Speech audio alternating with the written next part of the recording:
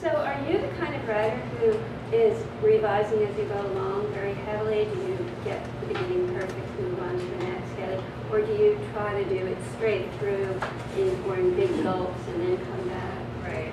I don't try to get everything perfect before I go on to the next thing, because then I would never go on to the next thing. I mean, there's infinite amounts of work that could go into that. For me, the process of writing a novel in both cases was a real sort of stuttering process at the beginning, where in the first 30 pages, there are just so many questions that as a writer you need to establish. You need to make a lot of decisions, right? What is the voice? What is the structure? What are you really trying to do? And so for this book, I wrote the first 50 pages at least 3 or 4 times, trying to figure out what the book was and how I was going to proceed, because you really can't. If you don't know if you're writing in the first or the third person, you can't write a whole book that way, right? And there's many other equally important decisions that you have to make, in terms of distance and characterization. So I have to get that down, and then once I have that, I do try and write all the way through to a completed first draft, mainly as a mechanism for soothing my own insane anxiety, about the writing process, because I think it's so much more reassuring once you have a finished draft, even if it's the worst draft ever. The fact that it exists as a concrete reality in the world is somehow extremely reassuring. So I do that, and then I actually start all over again with the second draft. Like the first draft of writing the whole book is just sort of figuring out what the book is, and it's kind of messy and confused. And then you get to the end, and you're like, oh, that's who those characters are. That's what this book is about. And then for me, it doesn't work to go in and try and change it in a Word document, right? It's holistic, it's enormous to then go through and carry that vision into the second draft. So I start all over again, and I retype the whole. I do retype the whole thing through it. Fortunately, I type very quickly, which also dates back to my time as an editorial assistant. Meaningful skills, fast typing. So anyway, and then I do the whole second novel, and that's when I would start to show it to people and then make revisions to that. And so I think the version that I showed to Gary was the first draft that he saw, but it was probably like a 4th draft for me. You're not starting entirely new for all 4 drafts? No, just the one or two. Okay, that's a good thing. Yeah. Otherwise I would have serious carpal tunnel. So I think you answered my next question, which is that you don't change your process radically from writer to writer. You work more or less in the same way. Yeah, I mean, everybody is right. I've never believed that there's a kind of book that's, books written by Alix are going to be books different from any other book. I mean, so the principle is the same, is you read as closely as you can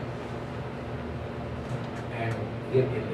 As an editor, you kind of get the spell of the book and figure out where the spell is being broken in some way, shape, or form.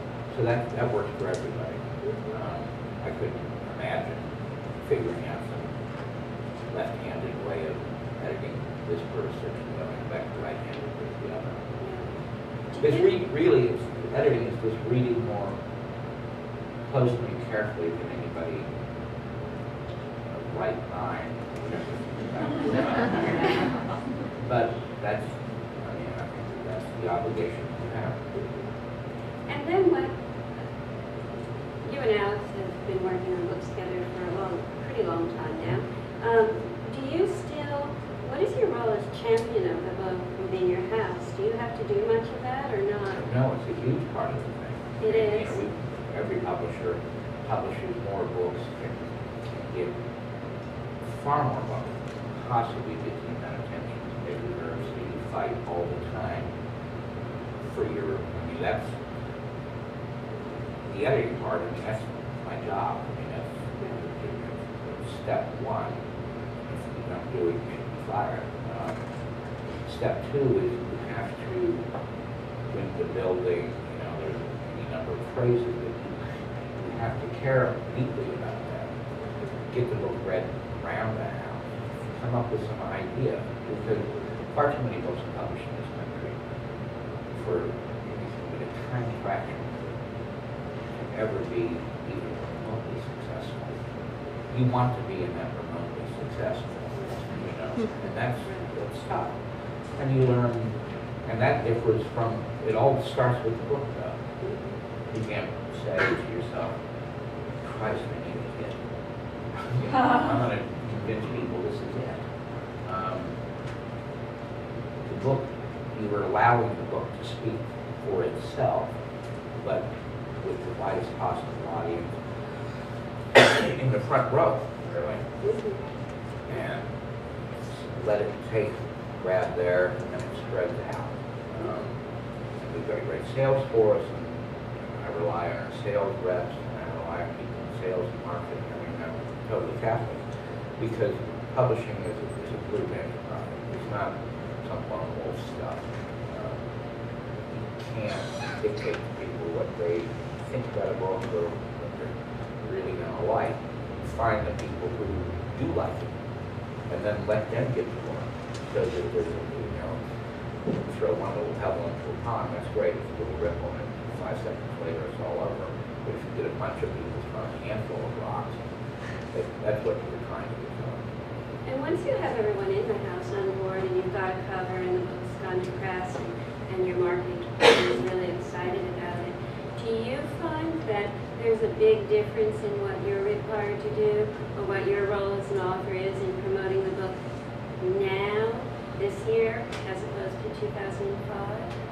Well, 2005, back in the era of the dinosaurs, there was no, emphasis on social media like there is today, and so that's the main difference. And I think it's an empowering difference for writers because it's something that the author can actively engage in a way that we couldn't in the old days when it really was, well, the marketing force, they're either going to run an ad or they're not, and I have no say in that or no role in producing it, whereas I can get on Facebook, I can get on Twitter, I can do those things to try to help my own book, and I can try to sort of tap in to a national and even international community of readers in an instant, right? And that is completely different from what it was like in 2005. I asked you that because I noticed that when we do programming here, we're often approached and people say, oh, well, you should book this author because they tweet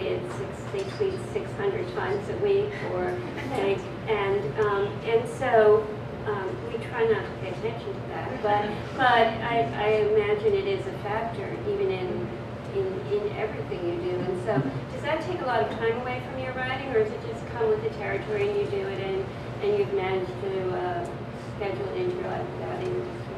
Well, I think it was probably hard to balance doing that with the sort of deep concentration involved in writing a book. But for writers, the time when your book comes out, you're so beside yourself with stress and worry anyway that you might as well be wasting time on the internet. You're not going to be sort of writing an excellent sonnet. I just think it's a completely different mindset, and it's a mindset of a brief moment of extreme extroversion for the kind of person who is usually a deep, introvert. So I sort of think, it makes sense to sort of be out in the world with my book right now. Like what other, occasion is more valuable to me, to spend time, online or in person with people. Like I'm more than happy to do it. I love to do it. But then, when it comes time to really be immersed in the next book, I don't think I'll be on Twitter or Facebook all day long because those are sort of incompatible mindsets. Well, I have a lot more questions to ask you, but I think there are probably people in the audience who want to ask a few questions. So maybe we should open it up if you do have questions in the audience, either about the writing process or about the relationship between author and editor. Or if you'd like to pitch your book. No, really don't do that. Yeah. I mean, it's really because of your experience. So I'm finishing an MFA and I have a draft of a novel. What advice, and I'm sure there's other people in a similar situation, what advice would you give to somebody who has finished, over a period of 4 years or whatever, a large body of work, and they're finishing an MFA? What advice would you give? Well, I think the first bit of advice that I would give, which I wish that I had been able to listen to myself. So I say this knowing that it's hard to heed this advice. But my main thing is don't worry so much and don't rush. Like I remember, finishing my MFA and feeling, there's all this feeling of like needing validation, needing to feel like you are a real writer with some kind of tangible proof of that out in the world. And those markers are, the graduate degree in writing and publication, right? So that's what we look for. And of course, I have both of those things, and I'm glad that I have them, but I don't think that you can go into them until you have written like the absolute best, version of the thing that you've been working on. I think a lot of people just, like, the version of my novel that I wrote for my MFA thesis was like this kind of like hobbled little like clay baby version of what eventually came out. It was like, deformed and sad and measly. And I really, if I had showed that to Gary at that time, I think he would have been like, oh, I'm not returning our phone calls. And, but that was hard because I felt this intense pressure, that all aspiring writers feel. So to wait until you have the very best version, that you have, I guess, is the best thing that I can say.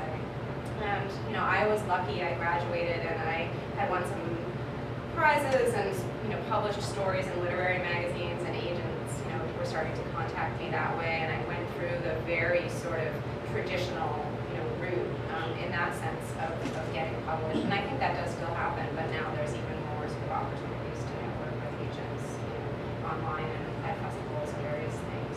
So once you do have the thing that you believe in, then go ahead and find the agent and stand behind your work. And don't let the fact that people reject you shake that belief in your own work. I mean, this again is a truism, but it's completely a valid one, that you have to find the one person who falls in love with your work. And if 9 agents don't fall in love with your work, that doesn't mean that your work is not good. It means that it's a relationship between two people, and if they're going to champion it, they have to fall in love. So keep sending it until you find that 10th person who does fall in love with your work. And it's true with agents and true with editors, and I think ultimately it's true with readers too. Other questions? Yeah. That's right in keeping with my question, which is for Gary. How have you seen the relationship? I mean, there's like legendary relationships between editors and writers, and some of them more intimate, and some of the editors more involved in shaping a writer than others. How have you seen that change in the time that you've been? I know you said you have a particular way of editing. I don't know if that's changed at all since you started your career, but listening to other editors and how has that changed, do you think, over the course of the last 20 years? That's a good question. I mean, partly because it's easy to answer. It hasn't changed at all for me. Also because you can't know what, it's such a private relationship. My best editor friend, I don't know what they're like as editors. It could be, I like to think, I like to assume they're fabulous, but they don't come to me and say, look at this. Here's what I'm doing with so-and-so. I mean, it's a private conversation between the writer and the editor. I mean, I know that my colleagues at Knopf are extremely dedicated to it. How they go about it, I have no idea. I don't even care.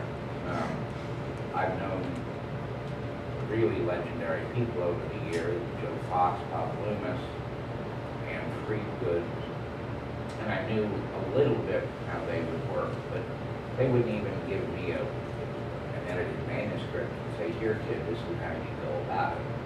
Because I think they assume, quite rightly, that you figure your own way of going about it.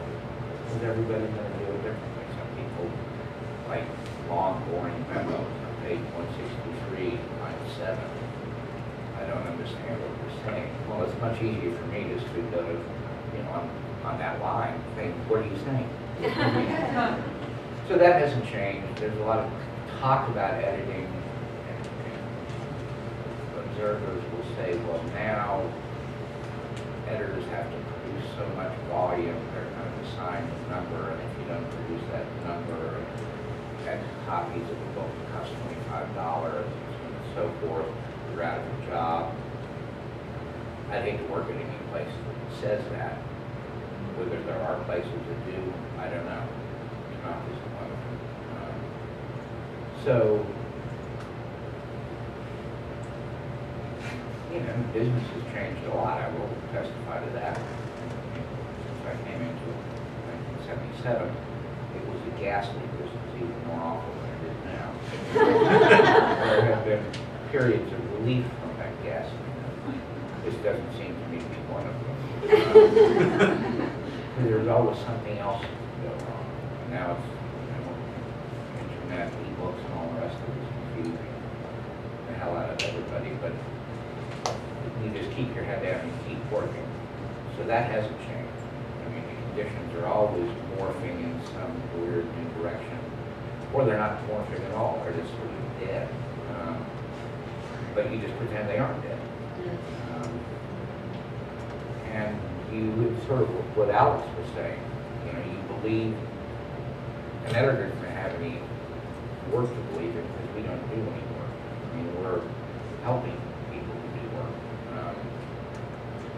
So you believe in your taste, and you work as hard as you can to give the talented people a shot.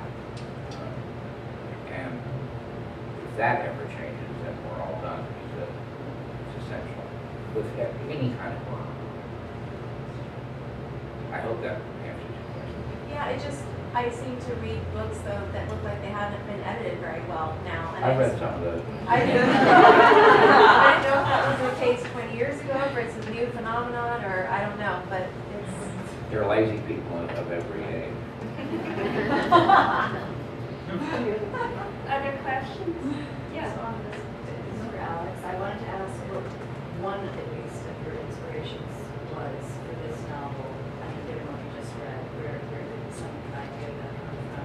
But then my second question was, how do you feel about writing short stories versus novels? I guess in terms of the novel and the inspiration, I had been reading a lot of what I thought were exciting novels that had unusual structures, you know, books that move around a lot in time, which is what I did in this book, and novels that seemed to me to break rules in ways that were interesting. So I had read, for example, like David Mitchell's book Cloud Atlas, which is, you know, constantly starting over and over again with different characters and time zones, and yet still managed to draw me in over and over again each time. And that was so exciting to me as a reading experience. And I thought, well, I'd like to, you know, do something like that. I mean, that's how most of my writing starts, is wanting to imitate somebody else's work that I was very excited by. And then I started thinking, well, actually, you know, this is an exciting thing in novels, but it's not necessarily a new thing. And looking back on sort of older books, I was thinking about To the Lighthouse, which is also written. It's written in like 3 sections, which jump around a lot in time, and you get to sort of move in and out of characters' lives and see them at different moments in time. And that's, to me, very exciting as a reader, because you get this completely different angle on a person's life. So those were 2 books that are sort of behind mine in terms of structure and influence. And then in terms of writing stories versus writing novels, I will say mainly that when I was writing this book and its many drafts that I was retyping, I would often procrastinate because it wasn't going well, and I was sort of, you know, slogging through it, and I was like, oh, I'm just going to take a break, and for fun, I'll stop and write a short story, you know. And because I think it was the thing that I wasn't supposed to be working on, it was always really fun and exciting and quick. You know that you could finish a short story. So I would have like, oh, I'm going to take a little vacation and write a short story, and then I would go back to the novel, and it would start going poorly again, and then I would go back and write another short story. So that's how I came to have like. Pretty soon you have a I had a stack of short stories that were my procrastination stories. So it's actually led me to develop what I call like the decoy theory of fiction. And maybe we should all be writing like a crappy novel that we're supposed to be doing as our main book, and then you have the thing that you write while you're sort of on vacation, and that always seems sort of better and more fun. Except I'd add to that I think it's easier to write a pretty good or even semi-crappy novel than it is to write a collection of stories with good assigned numbers. I mean, the novel gives you a little wiggle room. You know, Randall Jarrell's famous definition of novel is a prose work of a certain length with something wrong with it. And there are a great many novels that fit that description. There are a great many really good novels. With story, employees don't really have much room for error. I mean, because the whole thing breaks apart. I mean, so I give Alix, it's not left-handed, right? Unless you happen to be left-handed. Right. You've worked with some incredible short story writers, people who've written phenomenal Still short do. stories. Yeah, I know, and you still do. Do you have a preference? What's more fun for you? Do you like working on a story collection, or do you like working on novels? Well, I mean, so say you have a 20-page short story, 5 pages in there, 4 hours or something, 800-page novel. So, you know, it's the same kind of deal. Maybe I can have a book of stories on the go, and every so often say, my God, I'm going to kill myself unless I can finish something. But, no, it's all right. Yeah. We have time for 2 more questions, if anyone. Yeah. I remember you, well, I have 2 questions, but the first one, so when you started and you had your 4th or 5th draft and you were looking for an editor, right? So what has changed as far as what you're looking for in an editor after you publish your 2 novels? Like, what would you, if you were to define what it is that you're looking for in an editor now, is it the same as when you started, or has anything changed? I think it's pretty much the same as when I started. I mean, what you're looking for in an editor is someone who saves you from your own worst self and doesn't cut you any slack whatsoever. And it's a hard thing, actually, to experience. I mean, I have been very, very, very lucky to have Gary as an editor. You know, he is known to be the most, rigorous and incredible wine editor there is. And it's funny, I've met and talked with other writers who have been edited by him, and we're sort of laughing about how you think that you finally learned to write the way that will get you not edited so stringently by Gary. Like, oh, now he taught me how to write sentences, and I understand with that first book, okay, I maybe didn't know what I was doing, and now I know better, and I'm going to write, all beautiful sentences in this new book, and then, alas, he still had plenty to say, and the manuscripts come back from Gary in the mail, and they smell of cigarettes, and they're covered in green ink, and you sort of look at them, and go through like the 5 stages of grief, and it takes me a little while, but then I go through, and he says it's like a silent conversation. I'm definitely having a very loud conversation in my office, like, oh, are you crazy, and a lot of that, it's very happy to hear about that. And then at the end, when I get through it, I'm like, man, you really made it better, tauter. He saved me a lot of embarrassment, and so even though it's a really kind of difficult process to go through, to get called on all of these things, it's so amazing when you get to the end and realize that it's made the book so much better. So, I mean, that's what I want, is someone who doesn't let me get away with absolutely anything, and that's what I want. So you belong to a writer's Fisketjon recovery group? Yes. Exactly. I point out one other thing, which is that it's no exaggeration to say that in writing a novel, the writer is making millions of decisions. Millions. 5 million, 10 million, pick a number out of thin air, but it is in the million. This word, this comma, this character, I mean, big decisions and small decisions.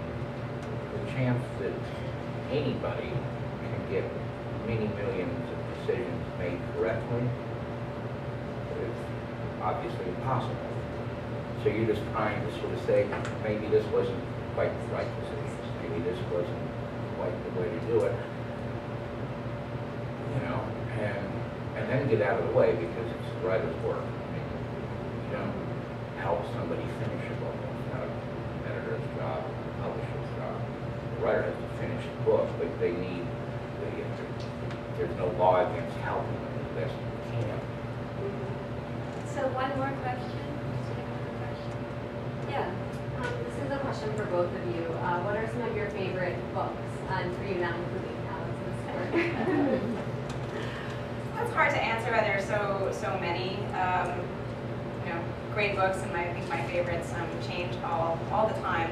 So I'm just going to talk about my 2 favorite books of the past 6 months, which are first Leaving the Atocha Station by Ben Lerner, which is a book by a poet about